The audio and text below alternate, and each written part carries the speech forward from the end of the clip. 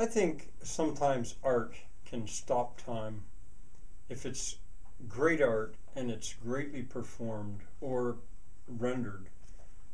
It, I, that's how I try to explain it. It can stop time. And As You Like It, greatly performed by Kenneth Branagh's, he directed it, but his actors, his version of it, it, it, it it had the effect of just making all the troubles that Violet now was confronting go away. And even her conversation with Edgy, she was so absorbed in it. They all were. Once again, because it was brilliantly done, and art seems like it can do that. Now, it helped, of course, that Elaine understood that language so well.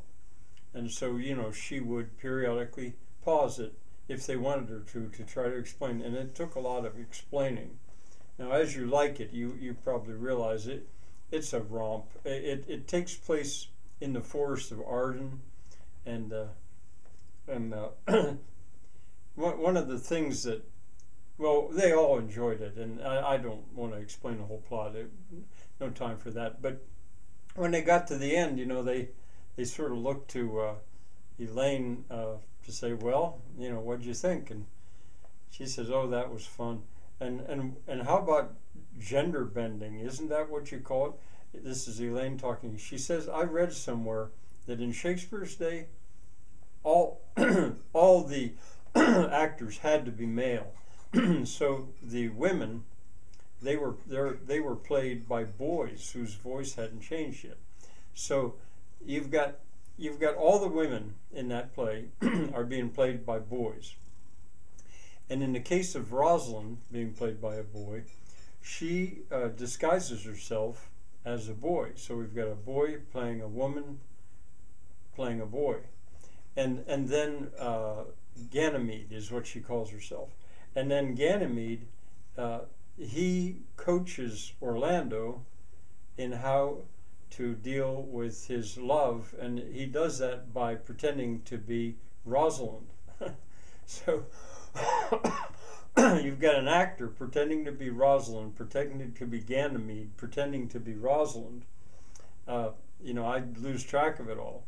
And then, while she's pretending to be Ganymede, a page, a country girl named Phoebe, played by a boy, falls in love with Ganymede. It's so crazy, but fun, and it's possible to keep it sorted out. Now, by the end, there's a quadruple marriage. She said it's so unrealistic, but so much fun. She really liked it.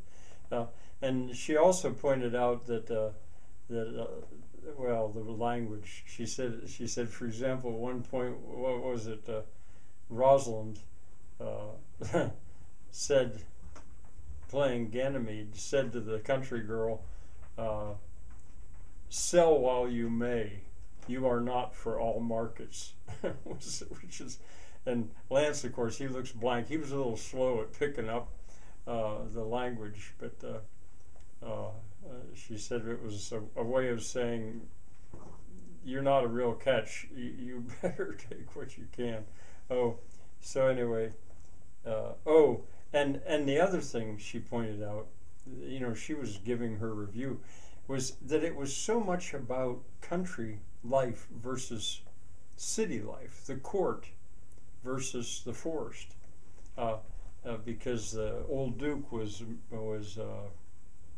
he had to go, what's the word, not marooned, he had to hide in the forest of Arden because of his brother and all that. But there's a speech, for example, that now, there it is, that now Elaine, she could remember it. She just quoted it. I knew I couldn't, but I've got it here. The old Duke, at one point, his opening speech says, he goes, "Now, my co-mates and brothers in exile, hath not old custom made this life more sweet than that of the painted pomp?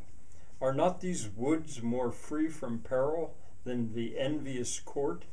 Here feel we but the penalty of Adam, the seasons' difference as the icy fangs and churlish chiding of the winter's wind, which, when it bites and blows upon my body, even till I shrink with cold, I smile and say, "This is no flattery.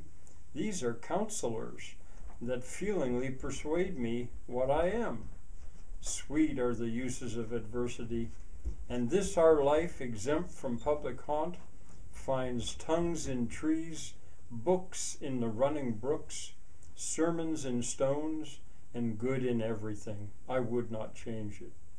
He likes the country life. Lance, of course, once again, he said, sermons in stones, what the heck is he talking about? Books in the running brooks. He just didn't have the mind for that kind of language, but Elaine sure did. So anyway, Elaine's point, though, was she said something she didn't understand is why at the end, when everything got solved and they were all happy, why did they go back to the court? It was the old Duke's court once again, and he could. But if they liked it so much in the countryside, why didn't they stay there? And she didn't have a good answer. She wondered, I wonder what Shakespeare really thought about the countryside. Well, anyway, time started to come back. I mean, that time was a happy time, which they'd had again and again now.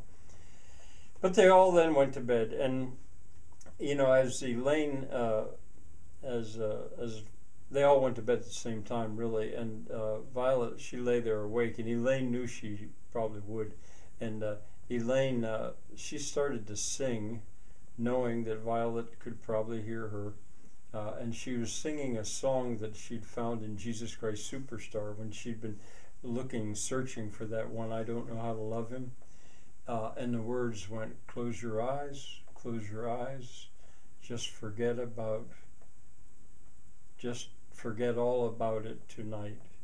Close your eyes, just forget all about it tonight. And the song goes over and over like that. And sure enough, before very long, sleep shut up sorrow's eye for Violet. And Lance also. They all then had a good night's sleep.